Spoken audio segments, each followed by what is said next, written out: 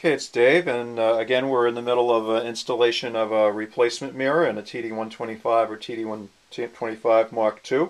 And in this particular segment of the video we're going to be removing these two levers and also this top metal plate along with the glass that is for the strobe visibility up on the top there.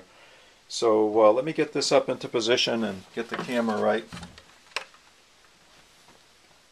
Mine is balancing, yours may not, so if you need a second person to be helping or you need to put some cans under there or whatever, but mine is balancing without a lot of help, and that is sometimes the case and sometimes it isn't.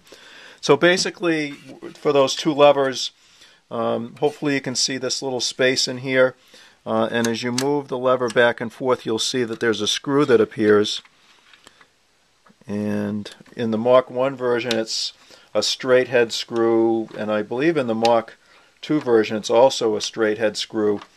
And I'm just loosening that. I'm holding the button on the other side and it comes out like so. And then the one down lower,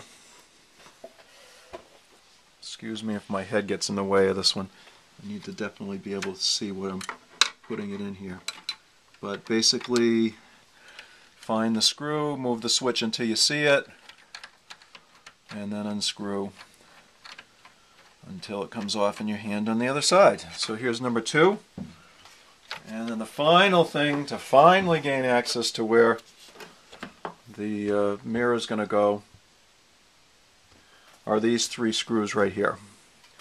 So one, again, whatever you need to do, I obviously know these screws, the side of them, you know, by heart, but whatever you need to be doing to keep these screws organized so you know what goes where. They're actually all fairly different. This is a machine screw. The ones for the bottom are wood screws, and the other part were nuts. There's two, and then the third one is way over here. And you got to be careful of the motor, folks, as you remove this one.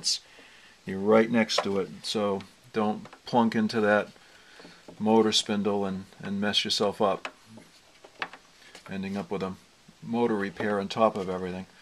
This last one seems to be slightly stripped, so I'm going to come back in the next video with a longer screwdriver so I can reach that.